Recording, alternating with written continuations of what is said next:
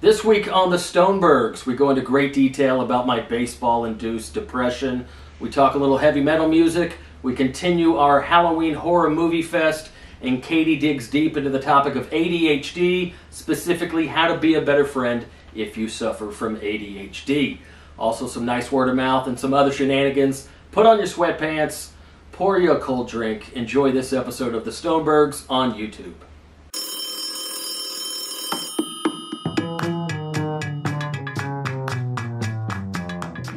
Podcasting from their dining room table in Way-ho. California, it's the Stonebergs with Dave Stone and Katie Strandberg. Get it? Advice and encouragement from two goofballs who can barely run their own lives. Call now at 562-548-2012 to be a part of the show. Now welcome, the Stonebergs. That's us, boo. That's us. That's us. I know. Hello. How are you? Oh, I'm wondrous on this beautiful day. Boo, how the heck are you doing? Oh, if I was any better, you wouldn't be able to stand me. Is that true, though? I mean, yeah, I think so. Okay. I think you. Okay. You're like, I can't take this guy. Well, no, I can. I just am worried about you. Yeah. Do you want to talk about it, or? I'd rather not. Okay. No, we can talk about it. There was a traumatic event that happened in the past week, and I'm sorry for your loss. Okay. Yeah. It's just, it's painful. Yeah. You know. I was with you. Mm-hmm. What day was that? I'd like to think that at my advanced age, that I'm more emotionally mature. Sure. Than to be bothered Sure. by something like this, especially given everything that's going on in the world right now. Well, yeah. I feel incredibly juvenile and guilty to have any feelings or emotions about what happened this week. But I can't. That's who I am. I can't hide my feelings. Yeah. You know? Braves season's over. They lost. And it was a nail biter, I will say. No, it wasn't. Oh, it wasn't? That's the problem. That final game was, but just clearly the best team in all of baseball, all season. Yeah. From opening day to the last pitch of the regular season, clearly. And it really wasn't even close, both statistically in terms of win-loss record and just the level of talent on that team. And we just laid an egg. I've been dealing with this almost my whole life. I've been a sports fan since I was 4 years old. I played sports all my childhood, all my teenage years. You don't mind. No one likes to lose. But sometimes that team's just better. It happens. Like, hey, we played our best. We played our game the way we typically play. And guess what? We came up short, and it just wasn't good enough. And that, while that sucks, that's okay. We played our best, and we just ran into a better team. That is not what happened. We played like crap. Now, the Phillies are good. I'll give them the Phillies are good, even though they finished 14 games behind the Braves in the National League East Division race. 14, just like last year. And just like last year, in round 2 of the playoffs, they put the Braves out. And that's the thing, too. It didn't even go to 5 games. It was that round was best of 5, meaning first team to win 3. We won one measly game, and that was exciting. Game 2, we won in dramatic fashion. We talked about that last week. We just played like crap. Like, I didn't go back and look at all the stats, but this is no hype. Like, I would be willing to bet if you went back and looked at every game, it seemed like the Phillies had base runners on every inning of every game. I watched all the game. I can't think of an inning where the Phillies didn't have base runners. And that's a big deal because that's scoring. That's how you score. Yeah, that's how you score. Unless you hit a home run. But and conversely, we didn't do anything. Like the most, and there's no hype when I say this, the most powerful offensive lineup, arguably not this season, in the history of baseball. I told you we tied the team season long record for home runs. Yeah, there was all those home runs, and We had the highest slugging percentage of any team in any year in the history of baseball. 5 guys hit 35-plus home runs. Just insane talent and insane production this year. And we get to the playoffs, and they just act like, huh, what? What do we do? Like, it was just laid an egg. Wow. And again, I wouldn't have been so mad if, like, sometimes, I guess this is payback. In 2 years ago, in 2021, we won the World Series, but conversely, we were clearly not the best team that year. We didn't have the best record. We didn't have the best talent. Didn't have the best lineup. But you get hot in the postseason, and you can take it all the way. And we did the opposite. We just were dominant in the regular season. Now, not to make excuses, but they have kind of reformatted the playoff system, and I don't think it's a coincidence that the 4 teams with the best records in the regular season in order would be the Braves, the Orioles, the Dodgers, and the Brewers. Those 4 teams had the best record, the 4 best records in regular season. All 4 of those teams got eliminated in their first round. Wow. And some of the debate is the Braves, for example, and the Dodgers, they've got the number 1 and number 2 seed, meaning in the National League they had the 2 best records. Therefore, they both got to skip that first round. Okay. So in a way, that's nice. Like, it's called a bye. You get a bye in that first round. You get to immediately go to the second round. And that's cool, other than the fact that they didn't play for like a week. 162-game season over the course of 6 months. I mean, do that math. The teams literally play, on average, about 5.5, 6 times a week. Yeah. You might have 1 off day a week. Sometimes you'll go 10, 14 days and not have an off day. So point being, you're pretty much playing every day for 6 months. And baseball, more than any other sport, is a thing of routine. Baseball players like their routine. We take batting practice at this time. The game starts at this time, blah, blah, blah. So you got this great team, this powerful team, who's just been playing every day for 6 months, and now you got to go sit on your butt for 6, 7, 8 days. And I think that definitely, not just the Braves, it hurt. The Dodgers got swept. The Orioles got swept. The Brewers got swept.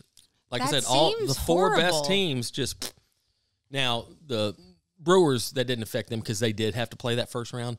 But Dodgers, Braves, and Orioles all got a bye in that first round, and they all got we're the only team that didn't get swept. Well, we won game 2, but yeah, and I think this year it hurts so much too because for 2 reasons. A, like I said, most dominant Braves team I have ever seen. I've been a fan for 42 years. 1982 was my 41 years. 1982 is the first time I really absorbed okay, I'm going to watch this team every day. It's 5 years old. So not only the most talented and most dominant Braves team I had ever watched, so that's a bummer that they're out, but also I was just so invested in this season. Yeah. And speak of routine, it became my routine. Mm-hmm. 5, 6 days a week, I'm watching the Braves if I'm not traveling, and now that's just taken away from me. Yeah. It feels like a breakup where I'm like, oh, come back. Well, I hear you. My thing is this. There's also football, and I feel bad because I'm not trying to be like, oops, sorry about wow. that. Yeah, I don't know what that's about. Go ahead. Football is nothing to, be all weird about. Sorry, I don't know what happened. What's going on over there? It's okay. Football's nothing. Well, yeah, my buddy Gilbert texted me, and we talked about you and I. I don't really have any Braves buddies. That's so weird. I got one buddy in Atlanta. Shout out to David Perdue, great dude. He's the only guy I can really text about the Braves. But Gilbert was sympathetic, and Gilbert's my UJ football buddy. So we text every Saturday. Okay. And he made a good point. He goes, Dave, I know you're taking this hard, but it's nothing that a 3rd straight UGA football national title won't cure. So, and we're still in the running for that. Georgia's on the verge of being it's been done before, but not in many, many years. If Georgia wins the national title this year, it will be 3 in a row. So, and they're undefeated. They're 7-0 as of right now. Wow. So, well, I'm really sorry. appreciate And it. I understand it would be as if I had another month. You would have another month of baseball, right? If they would go to the World Series-ish. Yeah, about 3 more weeks. Yeah. Mm-hmm. Yeah, So, the World yeah. Series usually finishes right around the very end of, I think, Game 7. I think as I was doing the math, because we're going to be out of town, I think Game 7 of the World Series is like November 5th or something. 5th or 6th. 5th. So, yeah. So, yeah, not only am I heartbroken because this Yeah. team underachieved, but also just someone took, like my best friend moved away. And now I can't see him for another 6 months. But there's always next year. Did you ever have a best friend growing up that did move away and it was heartbreaking? That's a great question. No, not that I don't know if I had a best friend You when I was a kid. didn't? I had a lot of little buddies. I had a lot of neighborhood. We talked about this. I was very lucky that I grew up in a neighborhood, Yeah. and I probably had 15 little dickhead buddies that I would ride bikes with and build forts with and play sports. And, so I don't know if I had like a best friend that moved away. It was just a revolving door of chubby little goobers like myself. Aw, Yeah. that's so cute. I had one. Yeah? Becky Miller, R.I.P. Where'd I she- think she's still with us. Oh, so she's not dead. No. Okay. That RIP is a little But misleading. she definitely left when I was in 2nd grade. I remember her in the back of her car waving at me. And I cried in the middle of the street. Just like a Hallmark movie. Yeah, it was really Oh, sad. Lord. Anyway, it's fine. Hmm. Single tear. Yeah. But baseball depression is a thing. Yeah. And I think we just need to, reinvent things to invigorate you about your life, Yeah, I guess so. And again, I know how ridiculous that is. No, 46-year-old man. I've got everything I could ever want. And the rest of the world is in chaos. And I'm upset about a Major League Baseball team. But, I'm trying. I keep it in perspective. No, you're doing better. You're doing a lot better. Those first couple days were rough. That was hard. Oh, they just underachieved so bad. Well, it's so weird when you're depressed because it's like I'm used to being depressed. So when you are, I'm like, oh, crap. Yeah. And instead of being kind, like how you are with me and loving, I'm just like, get over it, Stone. Yeah. It doesn't work. A lot of name calling. A lot of slapping you on the butt. A lot of punching me. You've been physically abusive is a strong word, but you've been very free with your hands lately. Yeah, it's fun. Smack me around. To goose ya. It's called goosing. I love goosing my boo. You punch hard. I do. Slug bug. I'm bringing slug bug back, and that's so fun. Yeah, you love that. Because I wait, and then I just boom. I'm sorry. Did I ever tell you my slug bug story when I was in 5th grade? Slug bug is a very common game. If you see a VW Beetle, it has to be a Beetle, right? It doesn't have to be a convertible. But yeah, we used to play that when I was a kid. Slug bug. Well, when I was in 5th grade, all the boys got really into exotic cars. We get the magazines and stuff. And it's the first time I started learning about Ferraris and Lamborghinis and stuff. And everybody was just obsessed with Lamborghinis. But I'd never seen one. I didn't know what it looked like. I didn't have a point of reference. So one day we're on a field trip, and I tell my buddy, I think it was Jeff New. I told him, I was like, "Hey Jeff, why don't we play a game instead of slug bug, instead of Beetles? Why don't we do slug bug when we see a Lamborghini?" And I thought that was my way and this of is in Georgia. Yeah, I was like, I'll learn what a Lamborghini is without admitting that I don't know what it looks like. And I thought I had this great idea, and he was just like, "Yeah, we're not going to see any Lamborghinis in North Georgia on a Tuesday field trip." But I liked your idea. Yeah. I think that was really good. I was so embarrassed to admit I didn't know what a Lamborghini looked like. But I was like, why don't we do slug bug but for Lamborghinis? And This I was is like, "It's pre-Google." genius." Yeah, it's genius. And he was Wow. like, yeah, that's a terrible game. We're not going to see any. So anyway, I guess. Well, I'm sorry for being physically abusive. Yeah, I guess stop to hitting me. you. I'm already going through enough. I know. Well, I think I'm trying to do a deflection tactic. Like, hey, but yeah, you're not, you're not my, hangout buddy. We don't go to pool halls. Yeah, we're not bros. Cup check me around the house. Oh, I forgot to do the timer. Oh, it's all right. Okay. How are you, Boo? Enough about me. I'm a grown man. I know. I'll get over it. I know. Things are good. They are good. Things are good, and I gotta put this behind me. You know. No, I know. Opening day will be here soon enough. I feel for you, but let me tell you, watching baseball with you in the playoffs is the most. I have anxiety. Yeah. I have anxiety. And listen to this. If I've never, I was like down in the mood stabilizers. I was like, well, it's fine. I did my part. Because game 4, I burned a lot of calories that night. You were so anxious. I didn't sit down the whole game. You didn't. And my you were chatter. I had my chatter going. You know, come on, boy. Come on, yeah, Ronnie. Come on. I kept saying, show them who you are. Do what you do. Do what you do, Ronnie. Come on. Come on now, buddy. I was just screaming at the TV. I get it. Just do what you do. Just play like you've been playing all year. Play half as good as you've been playing all year, and you'd have had a fighting chance. And they just look like a bunch of little leaguers just running the wrong direction. Although I love those videos; those are cute. You ever see the little league?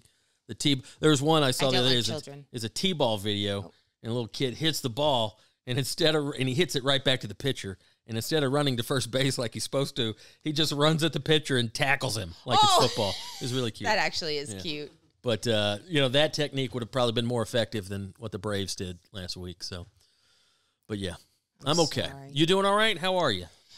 Well, I'm great. I've been working. Mm-hmm. I've been putting up some new decor. I'm really getting into the Halloween spirit, and I'm excited about it. Yeah. I'm also fashioning a workspace in our bedroom, which has been challenging, but I'll let everybody know how it goes. Yeah.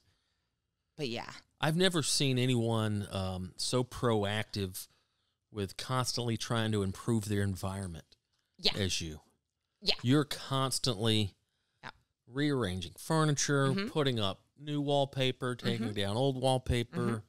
You just, you got a real lust for life when it comes to that kind of stuff. It's inspiring. Thank you. Well, it's not, okay. Here's the thing. I am such a sensory person.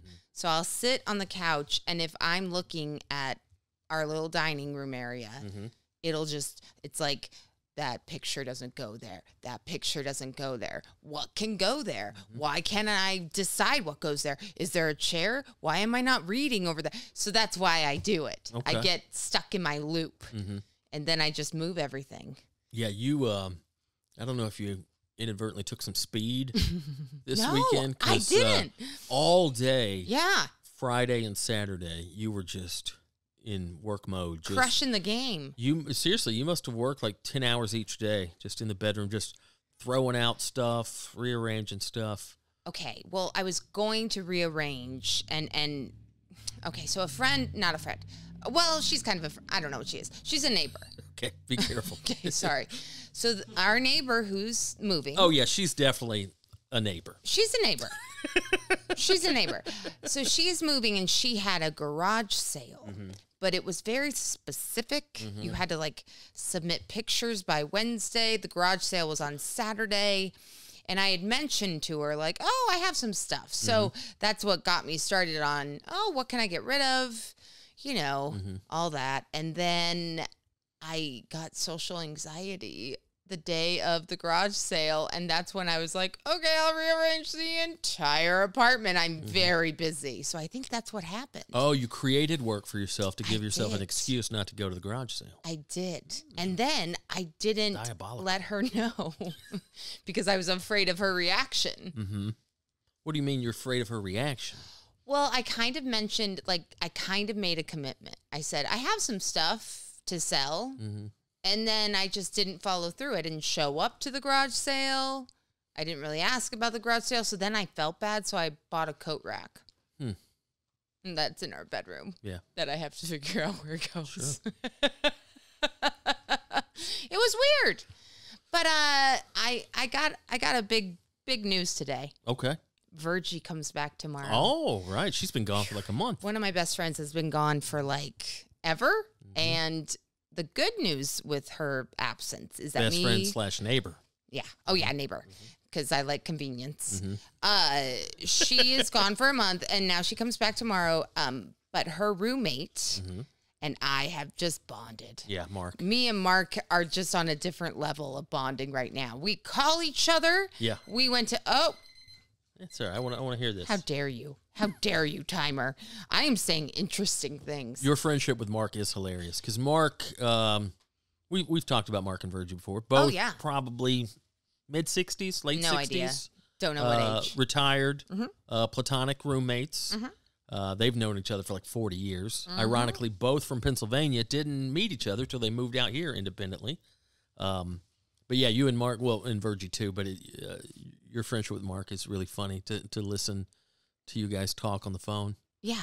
Well, Mark is he will get so much information out in 30 seconds.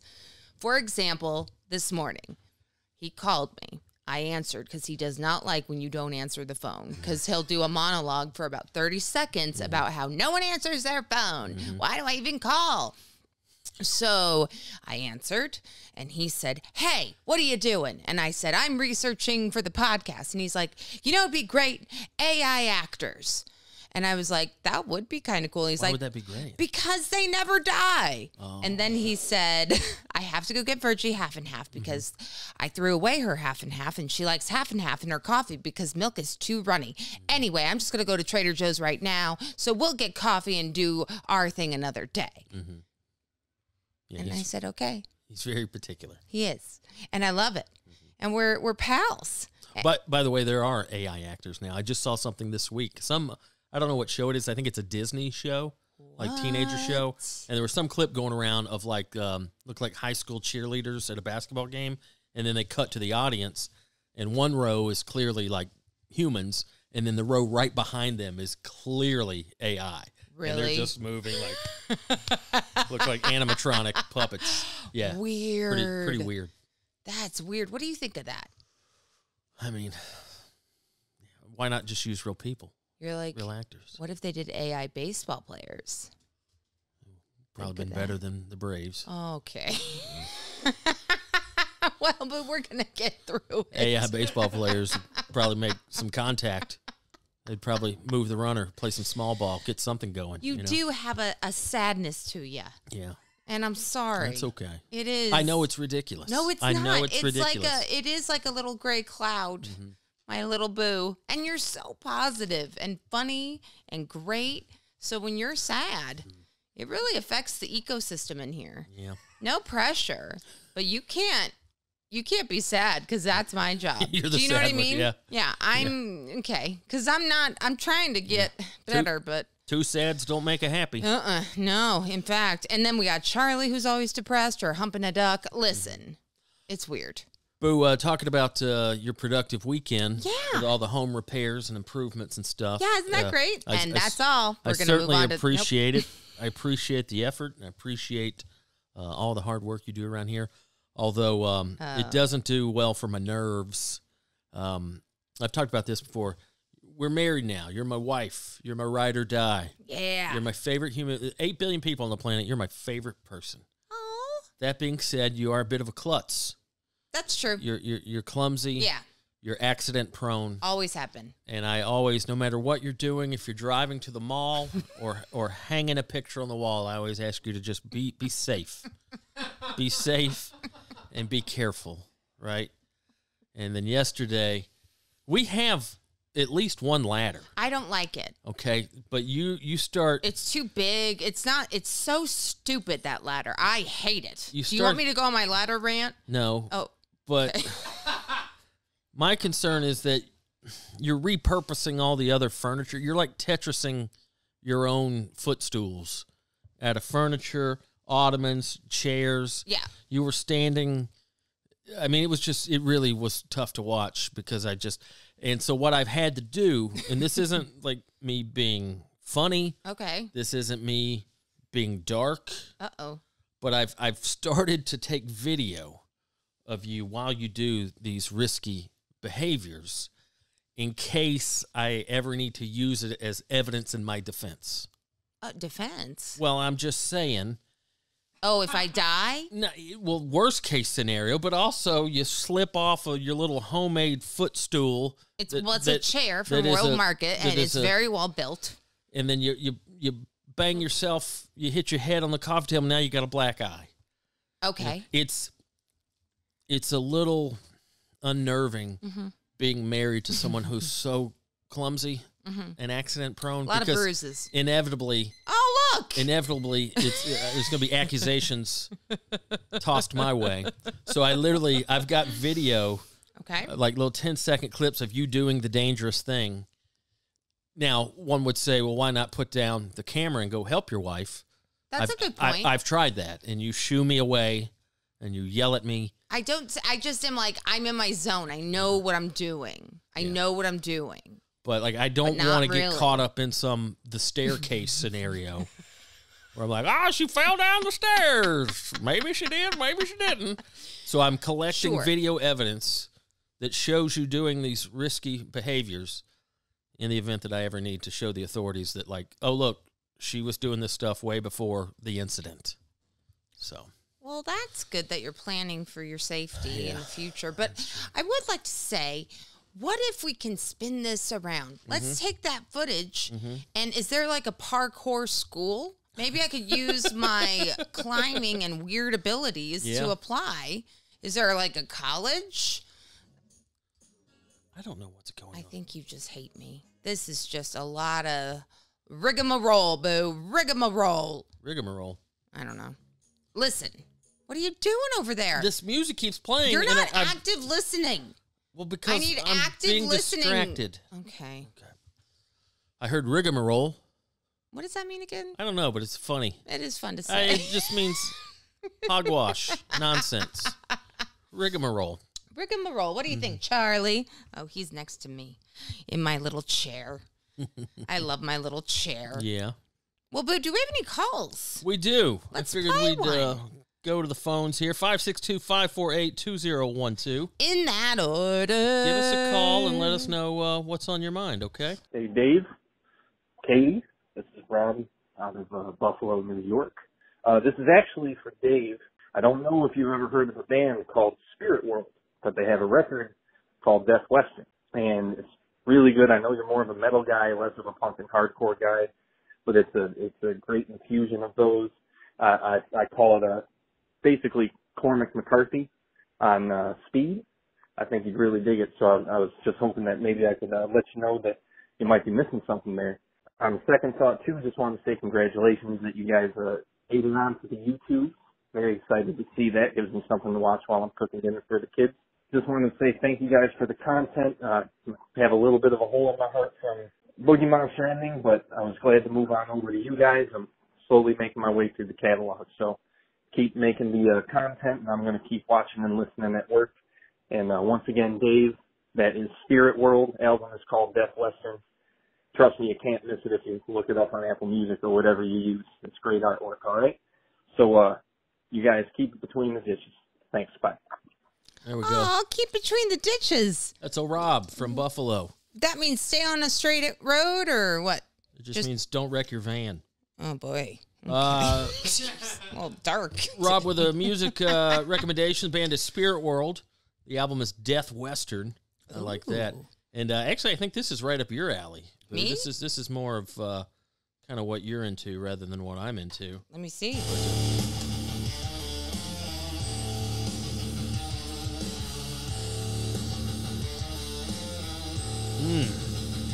Beefy.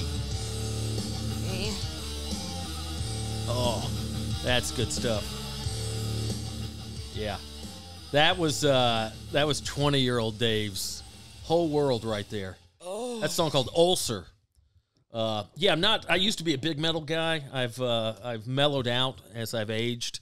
I've kind of slowly segued into the alt country and some of even the jam band stuff. I don't listen to metal as much as I used to, but Rob, that's a good one right there. Yeah, Rob, that's Spirit great. World. How about that one's called Ulcer? We also have Purified in Violence. This is a good one. Here we go. I'm doing my exercise. Here we go. Or maybe Relic of Damnation.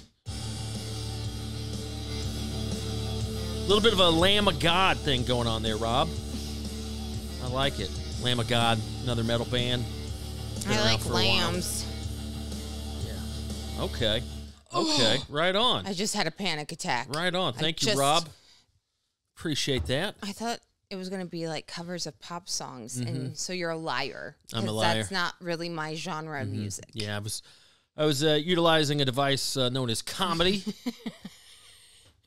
Or like, hey, look over here, but we really go that way. Do you remember how that works, Mr. I don't. Baseball. Rob called. Rob has called since then. Oh. Because a couple of weeks ago you asked about a call that I didn't want to play because it was somebody had recommended a band and I didn't like them and I didn't want to, But Rob, it wasn't you. It was another band and somebody else called. It was I won't name the other band, but it was a little more. I guess what you would call like. What do they call it? Freak folk? Where is it? Oh. Like some of this folky stuff that just, I don't know. It's like. Free folk? Freak folk. Freak folk. Yeah, like freak out, but it's still folk and banjo. And somebody had recommended one of those bands, and some of that just not my cup of tea. Even though I love banjo stuff and I love folk music, but there's a million different little subgenres now, and it's just, it gets a little convoluted. But, so Rob had called back and was like, "I'm sorry you didn't like my recommendation," and I'm down with that. Now, granted, that's not something I could listen to all the time unless I want to just annoy the shit out of Katie. But no, that's good stuff. You can listen. We have, I think the headphones, the noise canceling. You could rock out in those. Yeah, that's true. Huh? Yeah. Look at me. What am I doing with this microphone? See, I'll put that on my. I'm not a fan of wordplay, although I do have a playlist called Kettle Bells. Instead of kettlebells. Oh. Kettle Bells. I'll put that on my Kettle Bells playlist, Rob. Spirit World. Good stuff. Well, Rob, thank you for the metal recommendation. Thank you. Speaking of the dark arts, we've really stepped on the gas this week with our Halloween movie viewing. Oh, my gosh, we really have. Yeah. We really, really, really, really have. We watched 4 or 5 this week. Yeah. And they were all pretty good. There was a couple of stinkers. One stinker we saw was one called Jester. Okay, so I was really rooting for that one. Well, it was one of those where the trailer sucked me in, and I'm like, that trailer looks pretty good. And then you watch the movie, and you're like, oh, every decent scene in the movie was in the trailer. Yeah. Because there's nothing else. You saw the whole movie in the trailer. Yeah, it felt like one of those. It felt like a high school audio video project, like a student film. Not even high school. I think like elementary. It was like now kids know everything. Yeah, felt like they had about $1,000 budget. Oh yeah, it wasn't great. Yeah, it could have been good. The mask, it was scary. I don't know. Yeah, that wasn't awesome. But we redeemed ourselves, watched a real good one last night. And I thought I had seen this one, but I think I was confusing it with something else because I've heard a lot of people recommend this. And every time they recommend it, I'm like, oh, I saw that. But then we watched it. I'm like, no, I hadn't seen it. We watched The Babadook. Oh. That was good. It was so good and weird and creepy. Yeah. Oh, my God. And that's my only issue with sometimes with horror movies. And I guess it's not fair to the movie itself. But like, all right, we're going to watch a horror movie. Like, we want to be scared. We want to be frightened. And then I think a lot of times to be truly scared and frightened, you can't schedule it. You can't plan it. And that's the only problem with watching a horror movie. Is like, all right, we're going to sit down and watch this movie, and hopefully we'll be scared. And sometimes it's just not what you had hoped for. But this one, man, it checked all the boxes.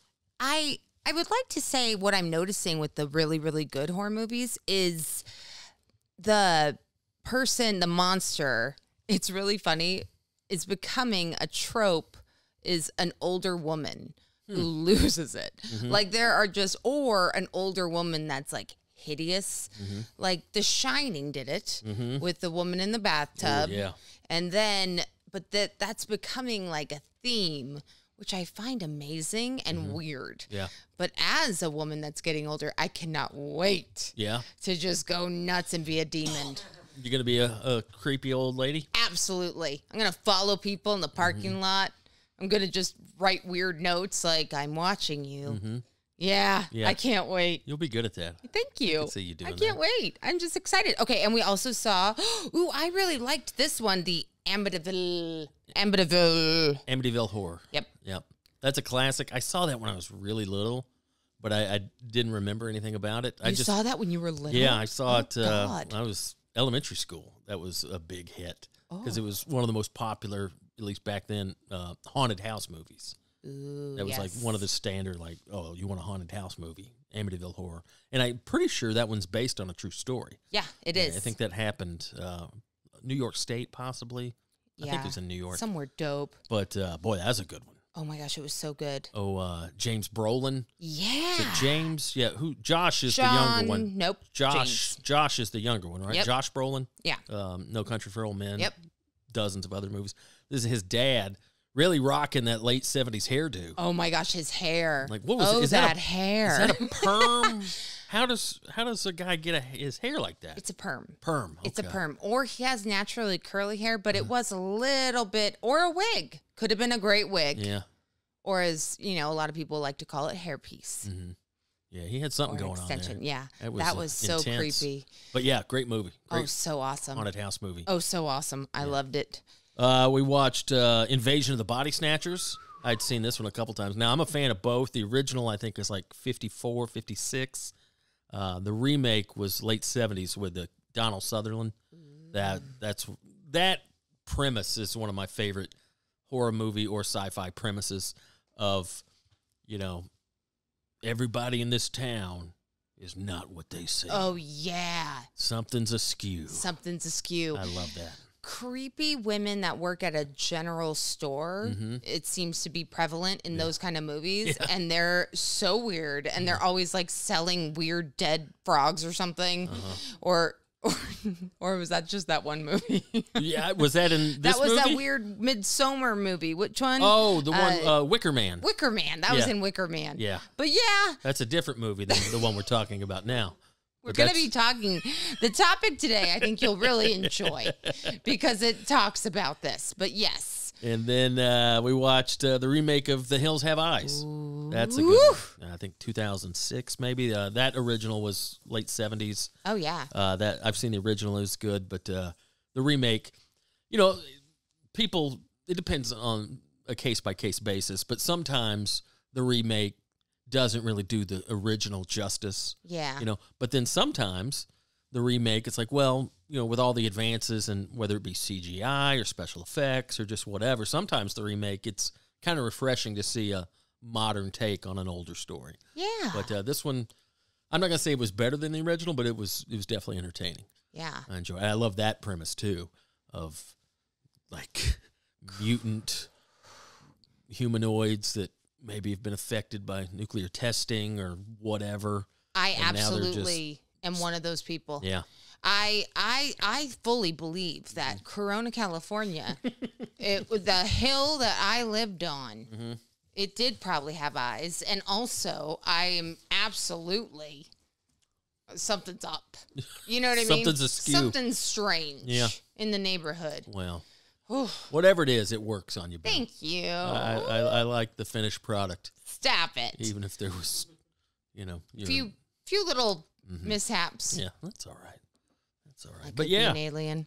But yeah, some good movies this week. Only one real stinker. It was really The Jester. Oof, the Jester.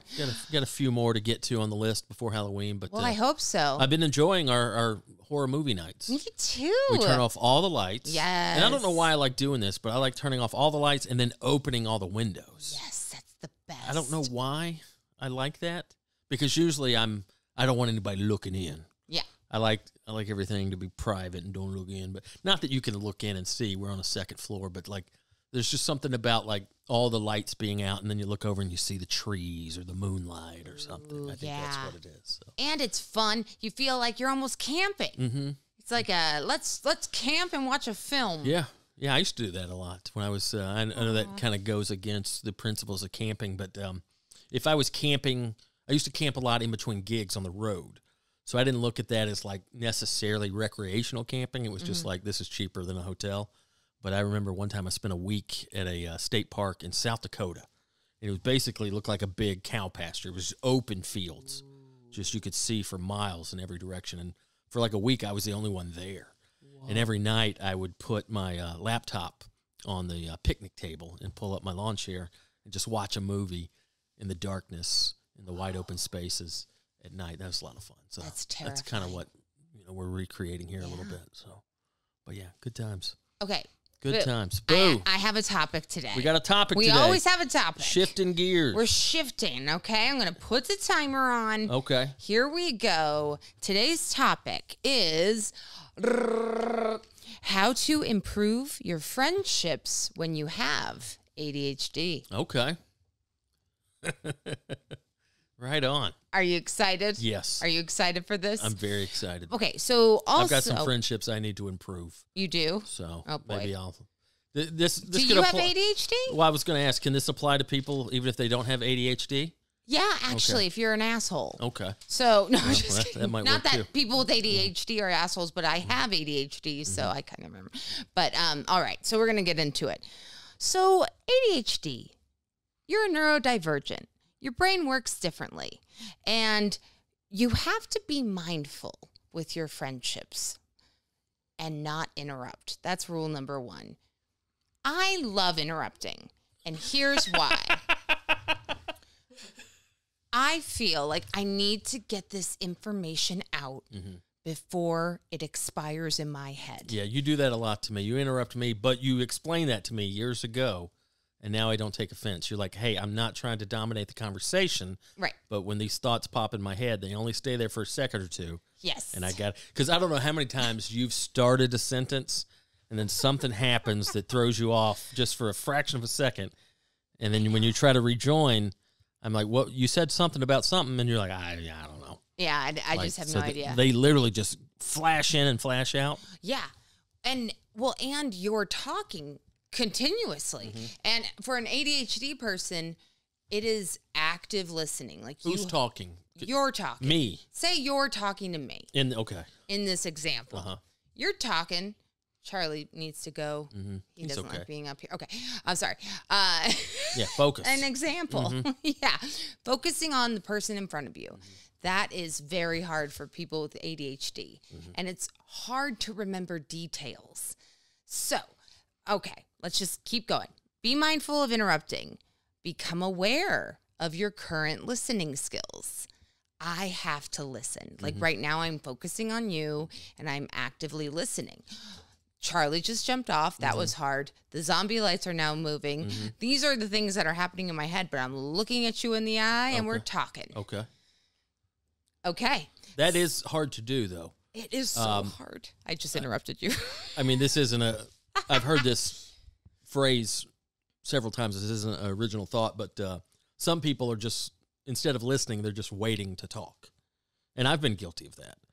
Really? Yeah. Even, I think you don't necessarily have to have ADHD to think that way. Like, I'll think of a point, like, if we're having a conversation, I'll think of a point that I want to make. And then once I've established, like, oh, this is my point that I'm going to make, then I'm just I'm listening, but I'm also waiting for you to stop talking so then I can make my point, which that's not necessarily good. You got to be able to do both. Right. You got to be able to listen to what you're saying and still have my point queued up. Exactly. Ready to go. Have the point queued up, or maybe the person speaking will acknowledge your point. Maybe your point will come, but they're not done talking. I found that a lot. For example, when I interrupt you and then you're like, yeah, I was going to get to that or whatever it is. And it's like, oh yeah, sorry. That's all right. I forget. Okay. You have to stay on topic. Okay. That's tough. That's very tough for ADHD people. So hard. So hard. Do you find it hard staying on topic? Not necessarily. If you're interested in the topic. Yeah. But if you're not. But I also, I understand how that happens because we're talking about baseball or whatever. And then in that conversation, a little bitty branch, a different topic or different whatever. And then you're like, oh, then that leads, well, it's just the old classic. How did we get from here to here? Right. You start talking about this and then that leads to that and that leads to that and that leads to that. And then you're like, wait, how did we go from here to here? Well, that's the best, talking to another ADHD person, like ADHD on ADHD, like just talking. It will just be a tree that goes every single branch, and And it's like, oh, great. We talked about nothing. Like, we kind of just talked over each other for an hour, but it was really fun and weird. Yeah. So that was cool. But with a neurodivergent person, ADHD, and a person that's, I hate the word normal, but, you know, doesn't have it. What's the opposite of neurodivergent? Just Divergent? No. Neuro? yeah. Typical. Typical. Thanks, Aaron. Neurotypical. Neurotypical. Neurotypical. So I would be more neurotypical. You would and be you're more but you get it. NT. Let's just go there. Let's just simplify it. Now you also do another thing. I don't know if this is the ADHD or just you being a goober. Okay. But oftentimes you will start a sentence in your head, but finish it verbally. Like That's you'll very say, true. we'll just be sitting around and just out of nowhere, you're like, oh yeah, I called her. She said she can do Tuesday. And I'm like, who, what, when? And you're like, oh, Melissa, the dog thing. Oh, sorry. And you skip that first part. Yeah. And you just verbalize the second part, and then I'm lost. Right. So. And then you have to be like, so wait, are we talking about what? Wait, what? And then I'm annoyed because I'm like, I already said the answer out loud. I asked the question and then I finished my sentence out loud. We don't need to revisit. Yeah. Yeah. It's called listening skills. Yeah. Whoa, Charlie's just What's Charlie doing? Charlie's not a very good listener. All right. So here's the thing with ADHD people and friendships. Horrible at them. Not good. A lot of people with ADHD that don't work on themselves and go to therapy or try to get medication or whatever, they just don't remember friends. And it's true.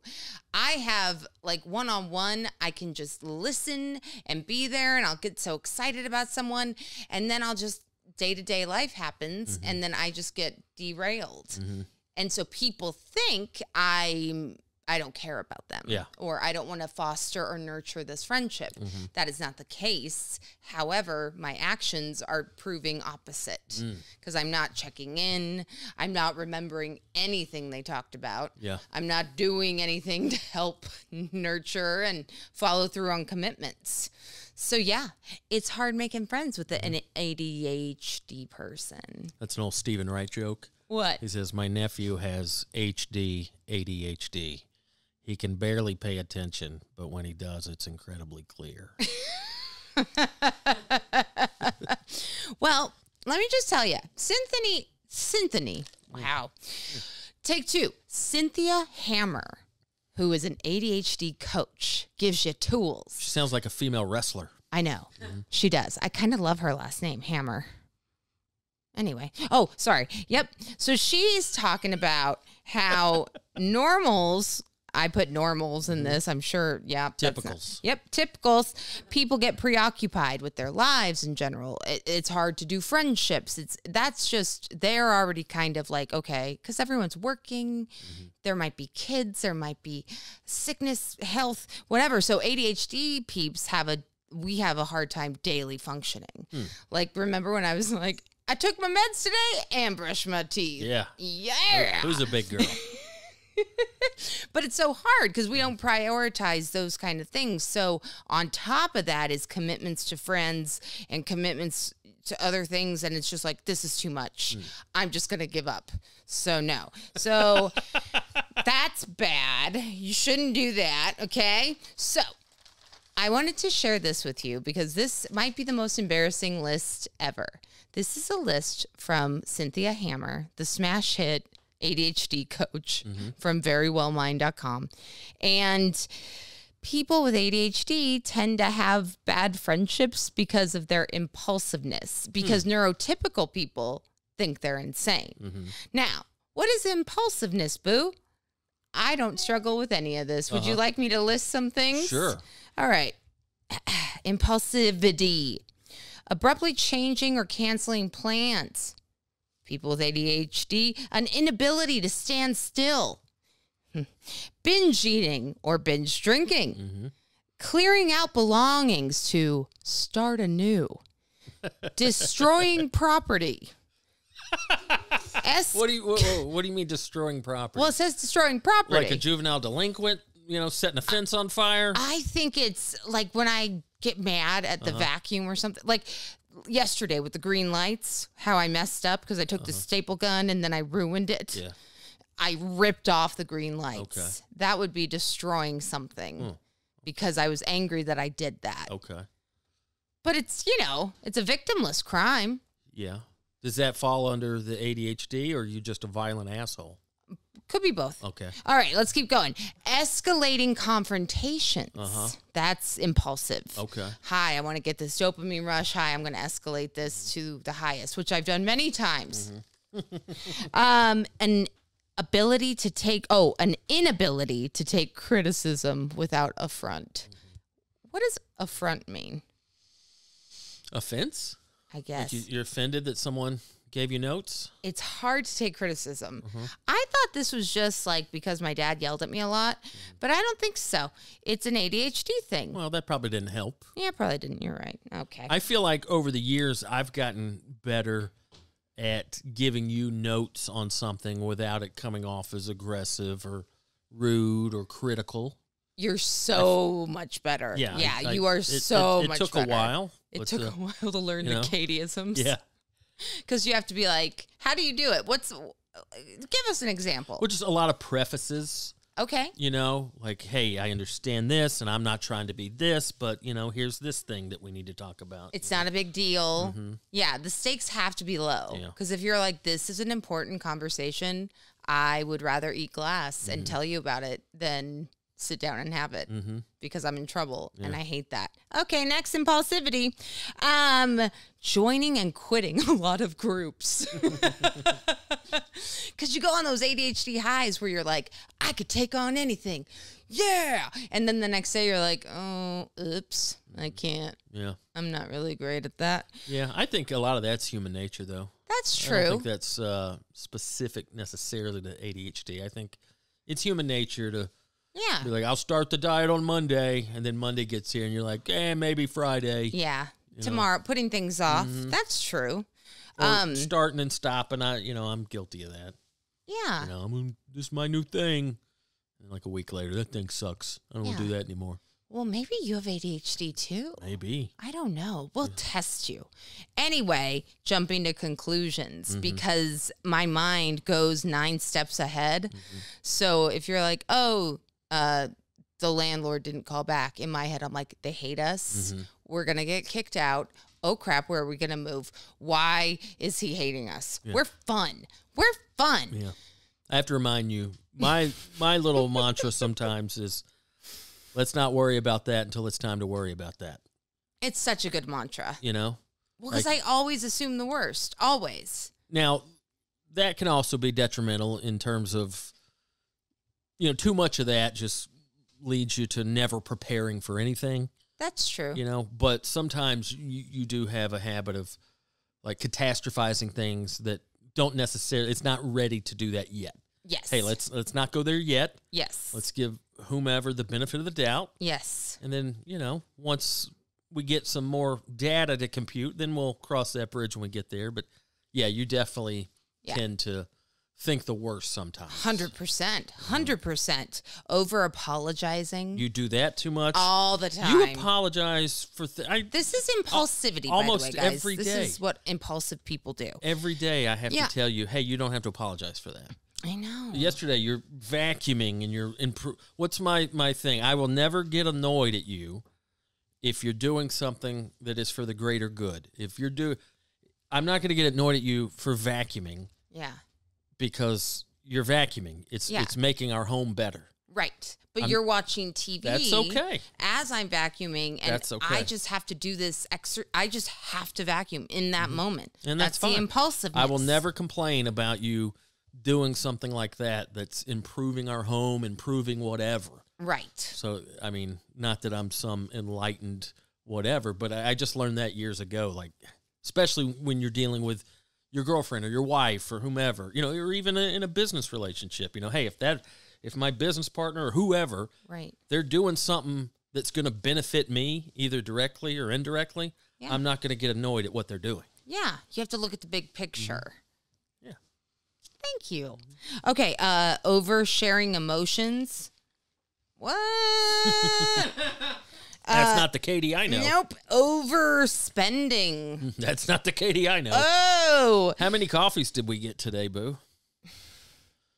It's never good when the coffee comes in a heavy, heavy bag. Okay, so I am not good with details, and I accidentally got a triple order of what we usually get, and that's weird. Came in 2 sacks. But you know what's great about it? And I'll tell you. What's great is that now we'll be caffeinated. Aaron has 2. He has a gift to bring home to himself. That's right. Even though the ice will melt and it'll be watery and gross. But listen, it's there.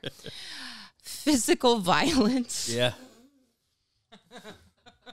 Slug bug. Slug bug. Quitting a job suddenly. Done that. Have you? Oh, in my early 20s. It Really? was like, yeah. You quit job without notice?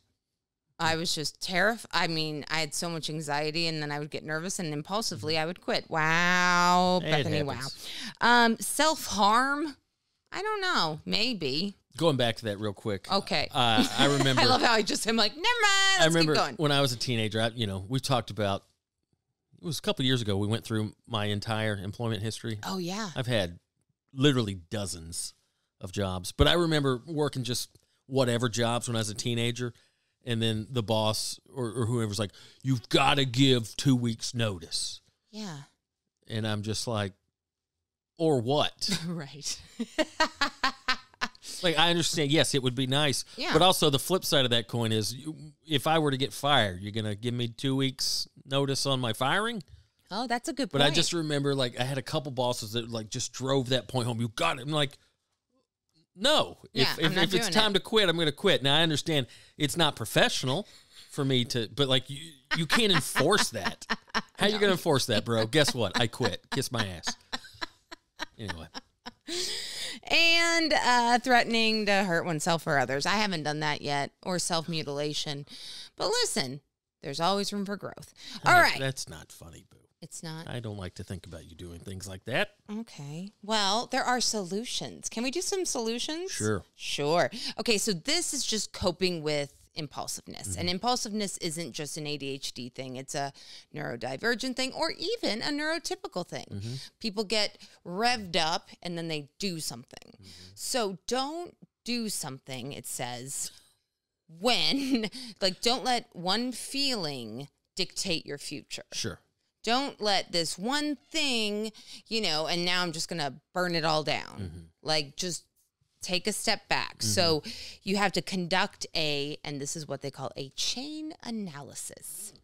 Okay, so when you do something impulsive, you have to kind of go backwards and be a little detective. So what was something that happened before I got impulsive, before I started overspending, or before I started organizing manically, or whatever it is? And then what did I feel? What was the conclusion? Like, what happened after I did this? And that's called a chain analysis. So you can kind of look back at, oh, okay, every time this happens, I get really anxious and then I want to do something. So instead of doing something that's not great, go on a walk or do something different that you have to replace the thing. Yeah. You know? That makes sense. Yeah. Like replacing harmful behavior with productive behavior. Yes. Number 2, look for solutions. Okay. You're very solution oriented. I appreciate love that. solutions. Big fan, because I just always see a problem. So you have to come up with solutions that are creative. So ask yourself, what can I have done differently before I overspent on Amazon? Or, what coping strategies can I use? This is listen, this hammer lady kind of repeats herself. So we're going to keep going. All right. So challenges in friendships with people with ADHD. Okay, this is great. Listen, we forget everything. And that makes people feel bad. Because you have to nurture your friendships. Friendships are like a garden. You have to water them and nurture them. Yeah. But people with ADHD get so excited about, like, say, a new computer or something to learn or whatever. And so if they made plans with somebody, they'll be like, okay, I'm just going to cancel that because this is so much more important. So you have to kind of remind yourself, no, following through on plans is important. Friendships are overwhelming. We don't like them. Now, what do you mean by that? You have friendships. I do. What do you mean you don't like them? I do like them. I'll rephrase. Mm-hmm. I think friendships can add anxiety to your life. I'm already anxious, so I'm like, oh, good, I'm going to bring more anxiety in. No, and then that isolates me and makes me sad. Okay. So not great. Have to redo that. We get bored. So if a friend of yours is talking, or me, wait, mine, whatever, you get it. Yeah. And I'm bored in a conversation, that is so hard. And they're talking about their baby, or they're talking about somebody's sickness that you should remember, but you don't, but you care about them, but you can't like say like, I don't really remember that. So you're just nodding and like, okay, what's the follow-up question? I don't know. And then your mind goes, and then you're not listening. We're inconsistent as friends. Hard to be consistent. I feel like this is a lot of beating up on people with ADHD, so I'm going to go to the positives. Okay. Shall I? Look at you. Okay, let's go. All right, here's how we can improve our friendships. People, first of all, be aware. So I'm aware that I have this thing called ADHD. That's not your problem. That's not anyone else's problem. In fact, it's a gift. My mind works differently. However, when I meet up with somebody, I don't just railroad a conversation about the Real Housewives because that might not be what they're A, interested in, and then B, I'm not really connecting. I'm just talking about what I'm hyper-focused on. Yeah.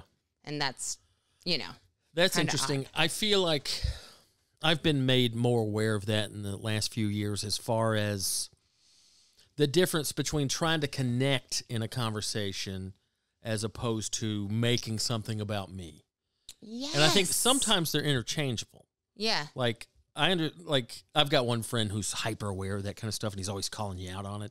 Really? But it's like, oh, way to make it all about you. And I'm like, well, I wasn't trying to make it all about me. I was just trying to like connect. Like, oh, that's happened to me. I understand what you're saying, Right. Because that happened to me, and here's an anecdote. But I get his point too. Like maybe I can somehow connect without inserting my own stupid little anecdote about a similar topic. With your anecdote. But also doesn't that mean yes, you could accuse me of making it about myself, but also at the very least I'm listening. I'm engaged. Yeah. I'm listening to what you're saying, and I'm processing that info. Now maybe that's the difference. Maybe it stops there without me, well, that happened to me one time, blah blah blah blah blah. Right. So well, you're trying to engage. Well, that's the thing. They give you these, conversation starters and stuff. But you're right. Like, it's an awkward dance of, let me add to this conversation, but not make it about myself. Yeah. Do you tend to think that you give solutions? Like, is that what you're kind of giving to your friend who's... Probably not. It's more of me just, yeah, I understand what you're saying. I've been there, or, I've experienced that, or... I mean, sometimes if a solution's there and it's very obvious, of course I'll share that. But I feel like your mind goes to solutions before mine does, where I'm just trying to listen and understand this person's point of view. Yeah, well, you're being in the moment, right? You're good at being in the moment. I try. You're very good. I try. So that's what ADHD people have to do. They have to be in the moment. I think that's the stand-up in me, Nothing forces you to be in the moment more than doing an hour of stand-up in front of a room full of strangers. Oh, my gosh, that's such a great point. Or some of my other jobs, being a cop. Talk about being in the moment. Ugh. Talk about when you're going through some intense shit, you're not thinking about anything else. No. I bet. So, well, your life's on the line. You can't. You have to be in the moment. Yeah. And comedy is the same way. Not that I'm not trying to be dramatic about comedy, but like when you're up there doing stand-up comedy, there's no time or room to be thinking about other things. I mean, it happens sometimes. And like a really good comic or experienced comic can, I like me, I wasn't saying that I'm that way, but I've done this before where the only other thing I might be thinking about in the moment is the next joke. Okay. And sometimes I can like verbalize the current joke and be thinking about the next joke. You don't want to do that too much because sometimes, that'll bite you and you'll, screw something up in this current joke. But yeah, when I'm up there doing stand-up, I'm not thinking about how my day went or Right. what I'm going to eat for dinner. Well, that's not true. But, you know, just the minutia of everyday life. I try not to think, because I'm engaged. I'm in the moment. The only thing I'm thinking about is this joke or this point or, you know, my technique or things about the show and the audience. And, you know, so that's, I like that. Yeah. And somebody made that analogy to like baseball. Like when a baseball player, especially a hitter, when you're up there at bat, you're not thinking about anything else other than what pitch is coming. You know? Yeah. No, that's it. It's in the moment. Yeah. With performance, with everything. Okay, I have 5 minutes left to Go for it. explain. Okay. So to improve friendships, ADHD people, we have to be aware. And then, so make a commitment for a month, right? This just says, make a commitment for a month, focus on being a good listener. And if you use phrases like that, you'll hyper-focus on it, and then you'll become a better listener. Okay. And you have to, if you have to say something, if you feel like, okay, I didn't really hear that or whatever, ask a simple statement or say a simple statement or like, can you repeat that? I'm not tracking with what you're saying. What do you mean by that? Yeah. I'll do that sometimes. Yeah. I'll say, give me an example. And I feel like I'm throwing people off, but that helps me so much with examples. So also to clarify, repeat what they just said or what the point was. So then you could kind of get a grasp of, okay, this is what's going on. Because it's really hard for ADHD people to get like the thesis statement because we're just all over. It's that monkey mind. Okay. Don't interrupt, it says. We already went over that, but just don't. Yeah. It's hard for me Yeah. because I'm trying not to interrupt myself right now, and that's weird. Yeah. But I want to be engaged, and I want to be like, yeah, I totally like, I want to be like the cheerleader of the conversation, but I'm interrupting, and that could be seen as, you don't care about me. Why am I even here? I grew up on that. My mom, bless her heart, she's notorious for interrupting. And even more so, she's always done this technique. She'll ask me a question, and your dad did this too. Oh, yeah. He'll ask me a question, and before I can answer, he's on to another topic. You know, like, hey, did you watch that game last week? Yeah, actually. Anyway, the Lakers are playing. So, wait. Oh, so now we're talking about, I thought you were talking about the football game. Okay. But my mom does that all the time. She'll ask a question, and before I can even answer it, she's on to a new topic. And it's just like, okay. And I know I think that's just years and years of repetitive behavior. She doesn't mean anything by it. Yeah.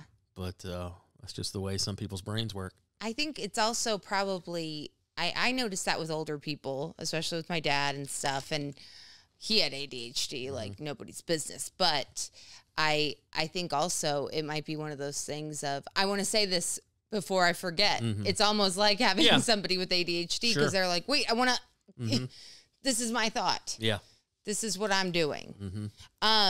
Okay. Stick to a topic on hand, ADHD people, with your friendships. So you're talking about something, and then I'll be like, anyway, catch up.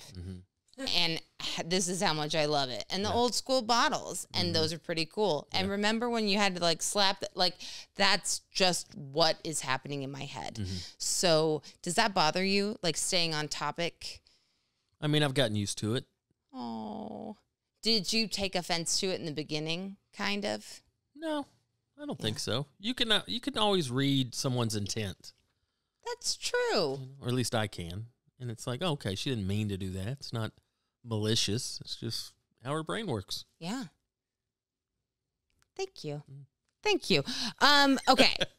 So, nurturing your friendships, this is how we're going to do it, peeps. Ooh. So, when talking to a friend, when you're hanging out, you're active listening. Remember, because we're doing that for a month. And then we're talking about what they want to talk about. And we're not interrupting. And this is hard. But when you're wrapping up, say your coffee date or whatever, make plans in the moment for the next time to hang out. That way you commit to it. Can't just say to an ADHD person, like, we'll figure it out, because we won't. Yeah. I'm not gonna remember, and I'm sorry, and I love friends. I love you, but I'm not gonna remember. So make sure you plan ahead, okay? Tell your friends you care. That's really one of the rules. Because I think explaining, like, no, I really care and love you. I'm not just trying to avoid you. I just kind of go into my own world, which seems selfish, but, you know. What are you going to do? Okay. Develop new ways with develop ways to deal with poor memory. Well, what are some ways to deal with that? Okay. So what I do, and this is for gift giving, but let's go with what the coach says first. Make notes on your friends, it says. So like with George, when he would make notes to talk to his family in Seinfeld, yeah. So, she's pregnant. Her pregnancy's a little like, this is hard for her. So write that down so you could catch up. Hey, how's the pregnancy going? What if there's a friend's wedding they're in? Hey, how did that go? Because I'm not going to remember. You know what I'm saying? Yeah. So also, if you're making notes, dislikes, interests, things they enjoy. It's literally like you have to write these things down because it's like you'll forget. You just will, and it's weird. And I know I just sound like a psycho, but listen, the coach says this stuff. I do that with you. I have a Katie file in my little notepad. With my dislikes? Likes, dislikes. I keep a running gift thing, like gift ideas. Oh. Like, sometimes we'll be out together and you'll point out like, oh, I like that. And I'm like, all right, put that in a little gift idea.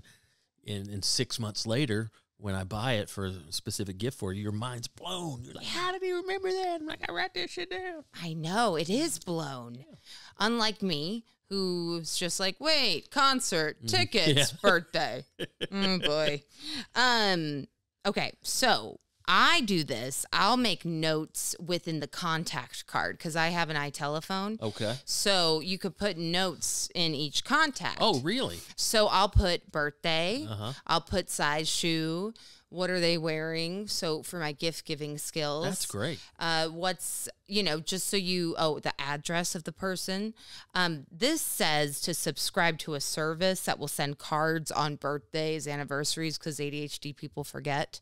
But also in case you don't want to subscribe, you can just get cards with stamps and addresses and pre-write it and be ready for that time. So you just have to kind of find little, it's almost like study hacks for just memory. Yeah. And by the way, I've mentioned this before, but you're the best gift giver. Well, I'm falling short. Birthday fail. So thoughtful. But no, you do that. You acquire gifts throughout the year.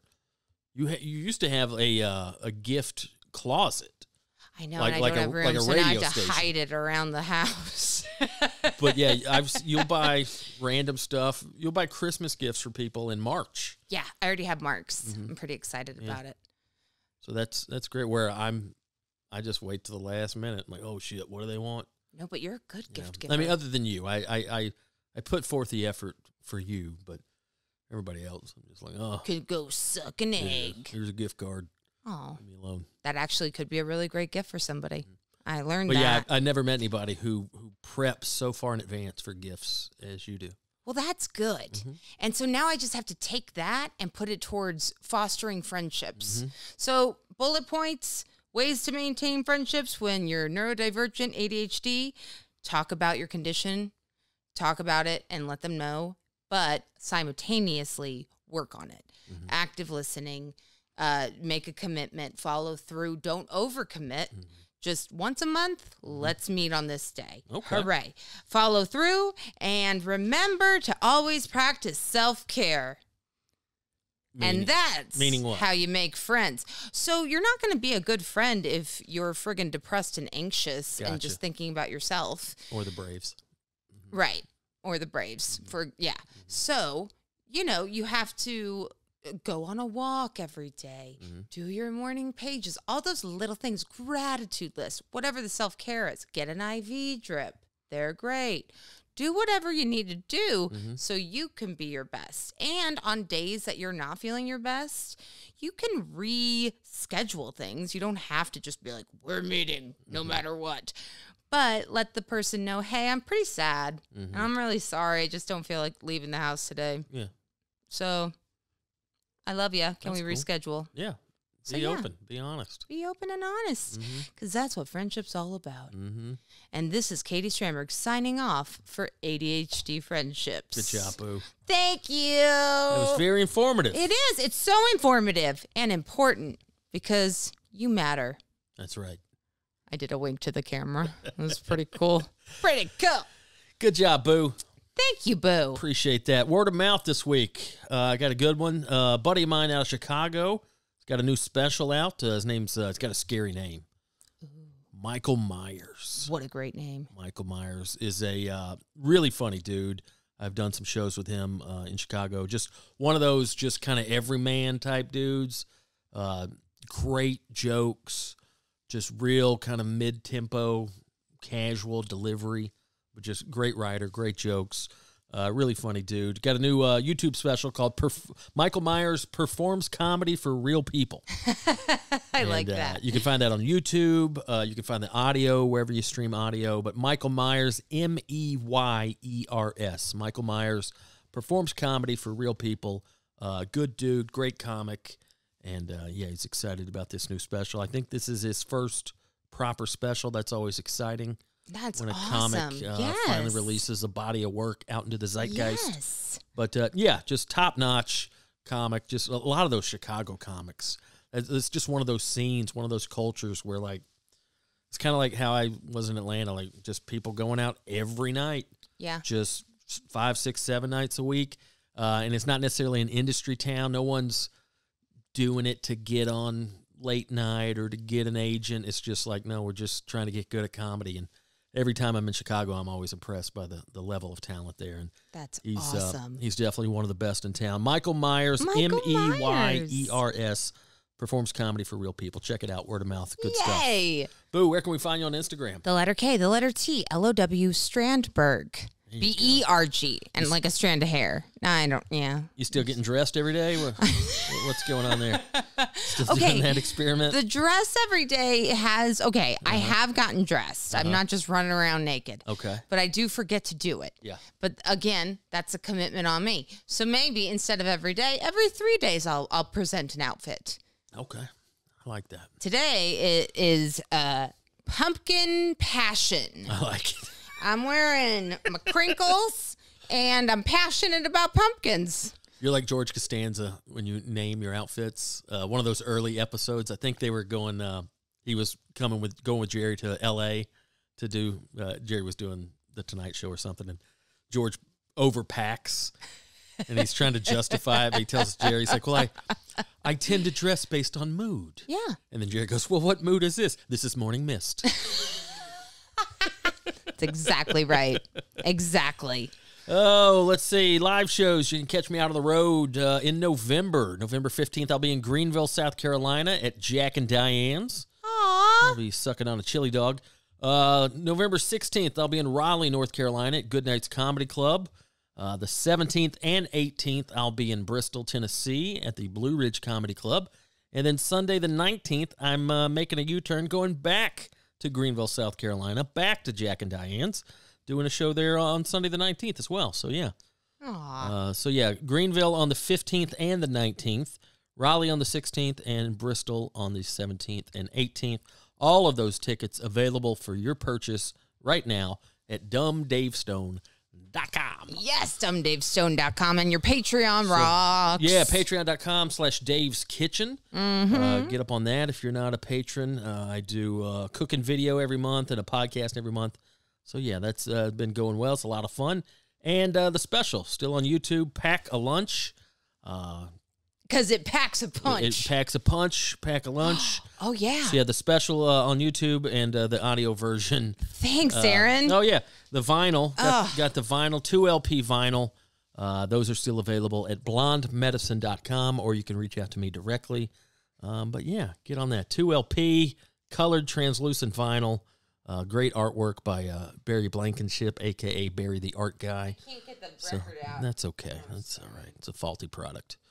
But, Okay. so, yeah, there's all them plugs. Guys, this has just been a joy. Yes, always a pleasure, Boo. Thanks for this informative lesson. Oh, my gosh, of course. I'm not being sarcastic. I learn a lot by listening to you. Oh, thank you. yeah, You're the only one. Oh, Oh, just kidding. Not at all. Not at all. Well, guys. Plug the phone number. Oh, yeah. People call with your problems. Yeah, call with your problems. Or suggestions. We're here to help. Yeah. Give us a call at 562-548-2012. In that order. That's the order of the numbers. You It got to get the is. order right. You better. Or you're going to get somebody else and we can't help you. It's so true. 562-548-2012. We'll talk to you next week. Thank you guys so much for listening. We love you. Bye.